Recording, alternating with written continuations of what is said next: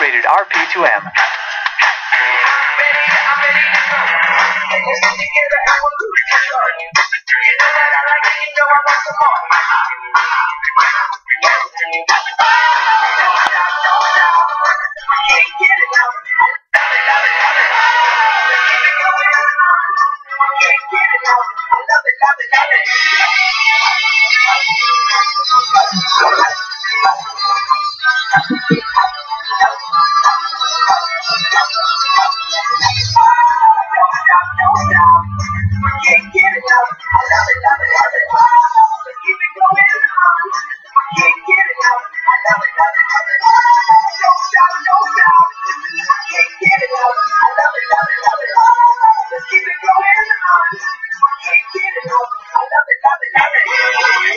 Get the bundle now.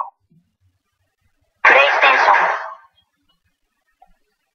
But I gotta tell you, if John Cena, if The Undertaker puts over John Cena like The fucking Rock did, I'm done. I will never fucking watch WWE again. Okay? Actually, let me take that back. They may have a fucking chance with me if John Cena dies or if he fucking retires. But the thing is, see, if that happens, I will totally lose respect for them. I've had it up to my fucking chin with them pushing in and pushing us out. Yo, John Cena, he's fucking corny. From his outfit to the way he talks, that fucking smirk. Every time he smirks, I want to jump in the ring and kick his fucking ass myself. I swear, give me some supplements in a few months, I'll kick his fucking ass. You know what I'm saying? Like, I hate this character so much, and you know what? I'm starting to hate the man. If I'm sick and fucking tired of John Cena, I don't care how many fucking Make-A-Wish segments that they do, I'm sick of him. And then as soon as you say that, you're an internet fan. You're an internet fan. You're one of those fans. You don't understand. He sells merchandise. Well, someone needs to stand up for those of us out here who can't stand him. And then you've got all these people who run out there, oh, it's not right. You don't understand. Fuck you! Why are you crying?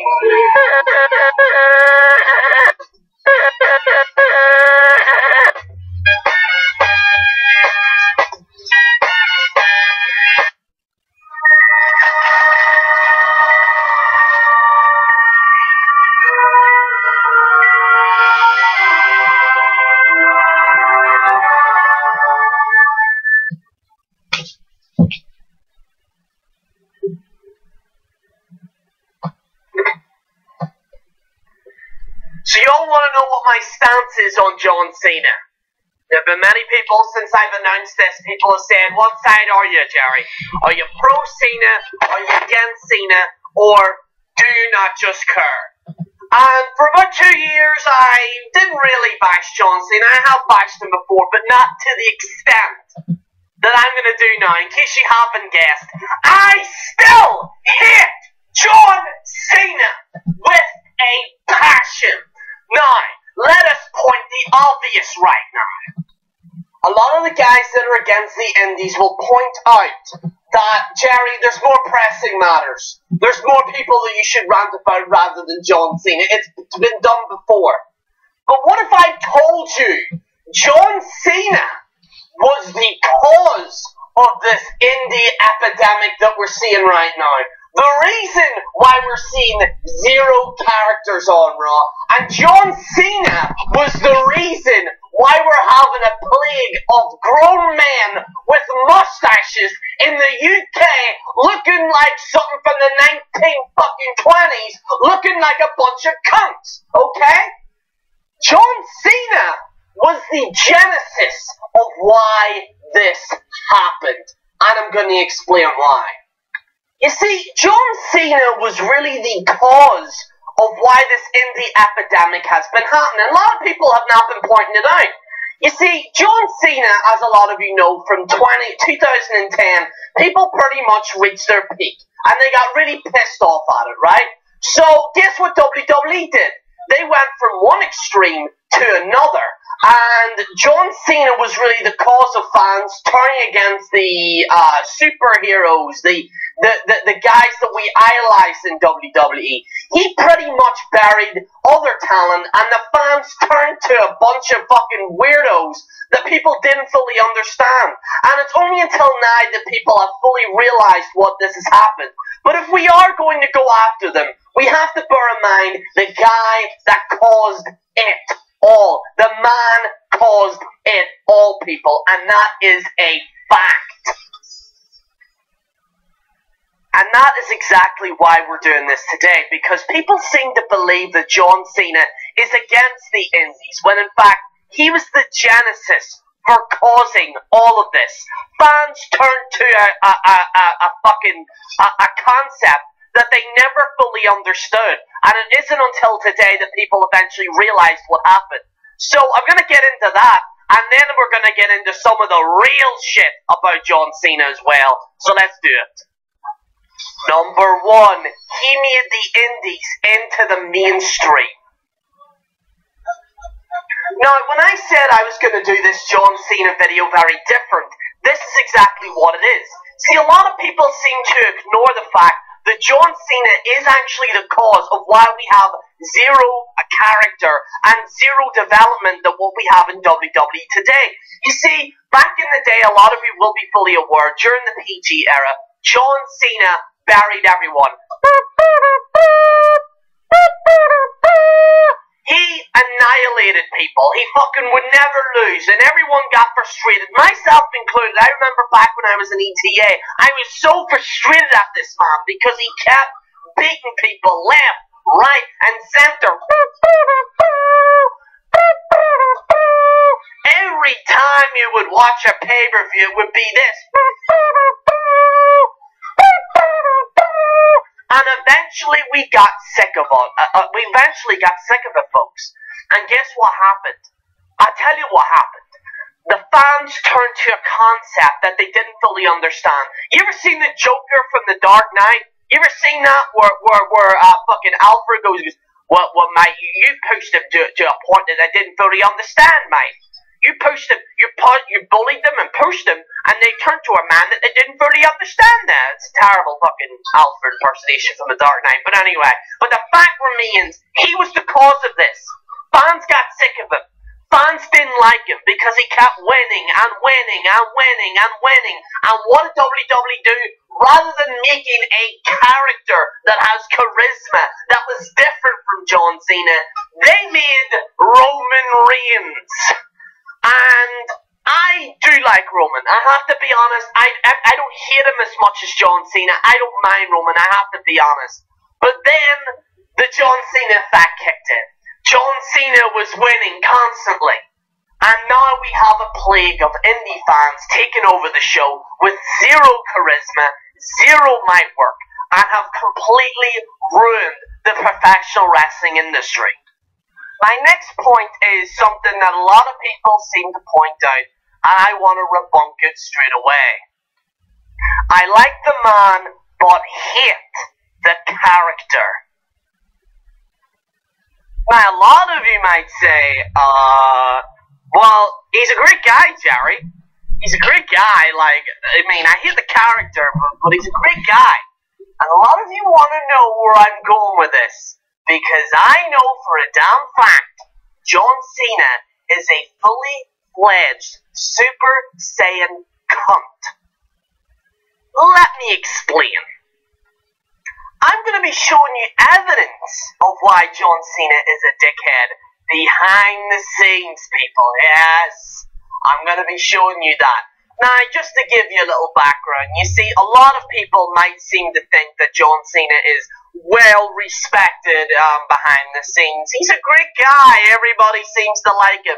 The other concept is he's not power hungry. You see, John Cena's not like Hulk Hogan.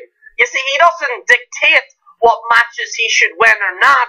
And I always state the obvious, the NXT thing, the fucking Nexus thing that happened. Remember when he buried everyone? But a lot of people turn around and say, oh, Gerry, that's just a one-off thing. He made a mistake. People make mistakes, yeah.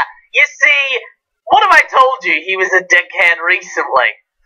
Play the goddamn footage, people. Roll it there. Roll it. John's blocked on my Twitter. I blocked him. He is legit. I blocked him a long time. He's been a piece of shit to me from day one, and people like the guy. I was nothing but nice and respectful to him, and I know Alex Riley just came out. That just came out today. When people hear what really happened with that, they're gonna lose their shit. Like, and I know I have a pretty good idea what happened with that and the guys in WWE, and it's fucking hilarious, and it's hilarious because what people will find out about John, and then whatever, but it's just.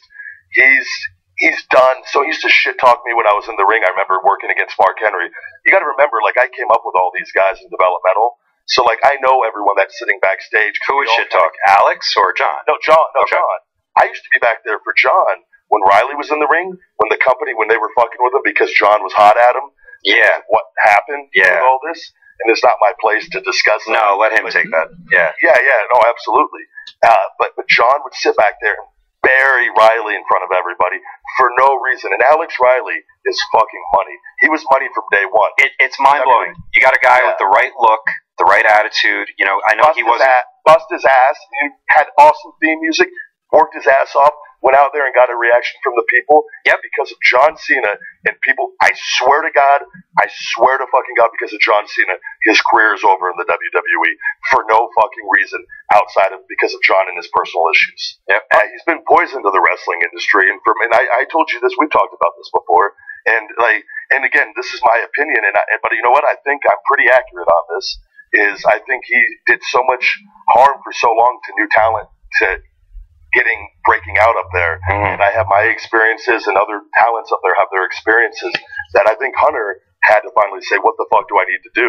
And I think he just started, with the NXT thing and bringing up these NXT guys and protecting the fuck out of them. Yeah. And there's so many guys now. John can't just fucking pick his battle with one guy because there's 9 other guys hot on, you know what I mean? Yeah. And he's been surpassed now.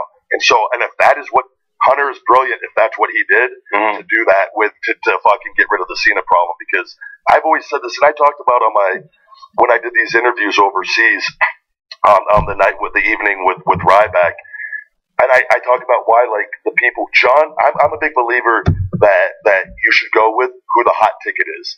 Yeah. Whoever the crowd is behind and they are showing the most interest in, you run with them. And your top guys constantly are kind of changing, and you can still protect those guys when they're not in that main slot still, and keep them relevant until they fucking change up and start getting hot again, maybe doing something a little different. But everything gets stale over time. And I was talking to the crowd, and they stood up to a round of applause when I said, the reason why you guys boo Roman Reigns is because you're booing Vince and his ideas and what he believes in now, because he's out of touch. And the place stood up and erupted into a roar of applause. But it's so simple. It's true, yeah.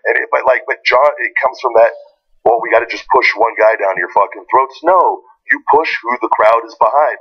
Yeah. And you look back, and I use this as example because I lived it when 2012, when the undefeated streak with Ryback and going into the thing with Punk. Hot on my heels with that, Daniel Bryan was picking up steam with the Yes stuff during all of this too, while I was in my main event run.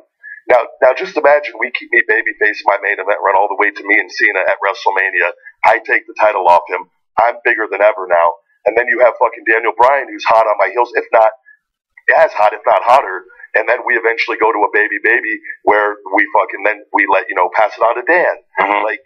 There's but they don't do that. No way. And that's why people boo them. And they don't give a shit, because whether he makes $300 million a year or $150 million a year, he'd rather make $150 million a year and say, fuck you guys, I can do what I want. This is my company. Yeah, that's why I left, because I respect that. That's your company.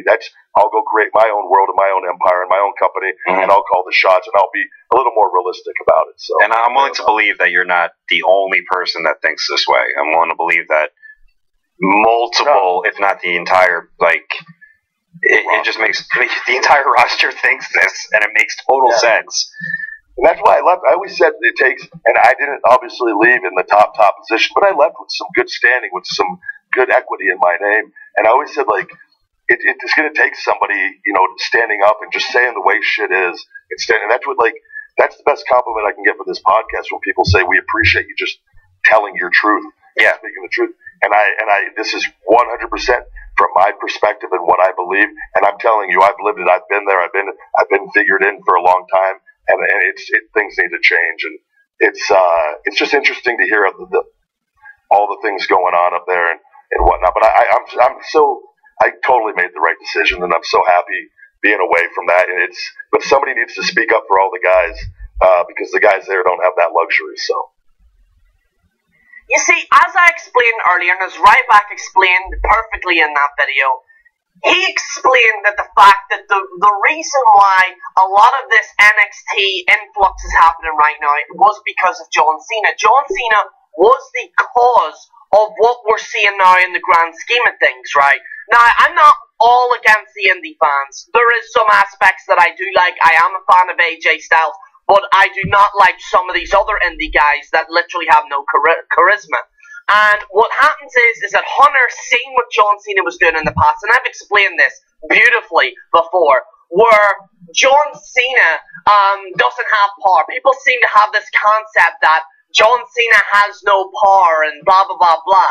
And he does have power. He clearly had power in the past. He doesn't have as much as what he has now. And that brings me to my next point. The real reason why he is part-time.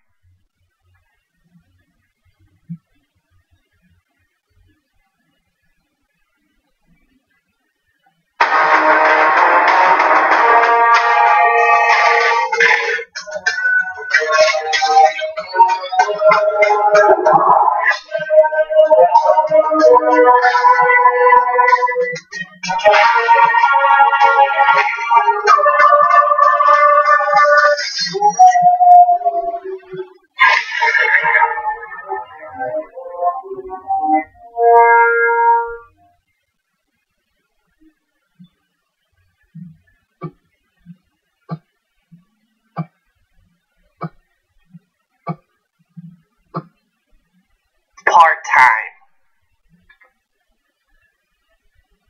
See, a lot of people might seem to think that John Cena, the real reason why he was part-time was because of this concept that he wants to get into movies, he wants to do something different, and a lot of elements of that are true. But I'll tell you the real reason. You want to know the real reason? John Cena has seen an influx of stars that have come in, good and bad, mostly bad. They're literally shoveling them in. Just shoveling them all into WWE, and with the brand split. And that's the reason why they did this brand split, by the way, so that they can shove more wrestlers in. And John Cena now is like a game of whack-a-mole. It's like, you ever seen whack-a-mole, where he has to do that, and he's like, he's like he's trying to hit Nakamura, he's trying to fucking hit Sami Zayn, he's trying to hit all these guys, boom, boom, boom, boom, boom, and he can't do it anymore. So John Cena went, you know what, C-Nation, you can't see me, I'm gonna be on Saturday Night Live, yeah, I'm not getting any more builds up in here, yeah, so I think I'm gonna go to Hollywood, man. I'm gonna be like The Rock, man, even though he can't really act like The Rock, let's be honest. But John Cena, the real reason why he went part-time, despite what some people might think, the real reason is that he cannot keep up with a lot of this influx of stars that have come in. And John Cena went, see you later, C-Nation, yeah, I'll be part-time, I'm gonna wrestle The Undertaker. I want that Undertaker contract, yeah, I only have to wrestle a few nights a week. Oh, yeah, that's some good shit, yeah, I'm gonna be on that part-time contract. That's the real reason why he's part-time, people, not by this bullshit that some people might make you believe. In conclusion,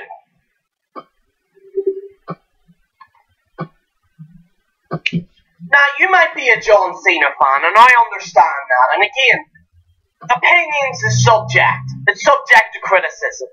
But the fact that some people that have said that John Cena is this crusader for good now because he's looking to bury the indies, when a lot of people seem to fail to realize He was the cause of all this.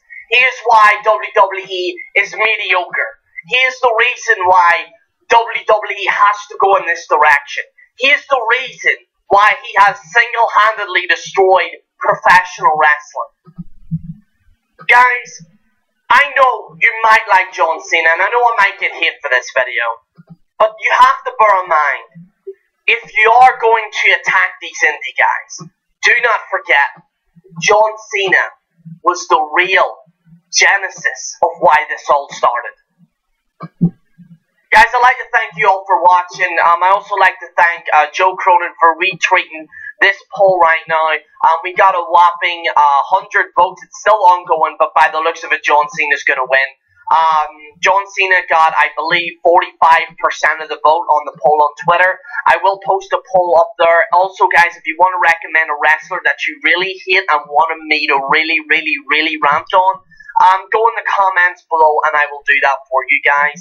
And like I said, guys, everything is subject to opinion. You might not agree with me. You know, that's completely fine. Yeah, that's pretty much it. But so in conclusion, fuck John Cena! Fuck that cunt! He's a fucking buckethead loser! And he always sucks! Fuck John Cena! Fuck him! I fucking can't stand him! I absolutely hate him! Absolute bastard! Fuck him! Fuck him! Fuck! Yo, C-Nation, that man just buried me, yeah! So, if you want more videos and more rants, yeah, make sure to click that subscribe button. Yeah, C-Nation out, man, yeah!